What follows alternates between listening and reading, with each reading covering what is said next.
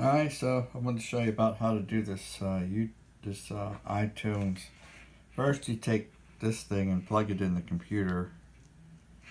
Well, first you download the iTunes if you don't have it. Go online and download it, and then you plug in the cord. And then you get the phone.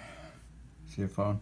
You push the button and you stick this in there and hold the button down. And then wait till it comes on. And then wait till it changes to this other symbol like that. See that? Okay, then put that down. And then you'll see like a little window there. On the left it says update, and on the right it says restore. So click restore. Okay?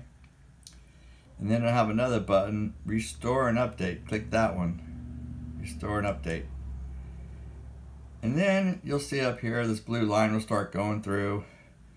And this takes about maybe 10 or 15 minutes to reset the phone. So that's what you do. That's how you restore the phone. Then everything should be wiped off of there. Okay, well, good luck. God bless. And remember, we do what Jesus tells us to do and we'll be okay. Amen.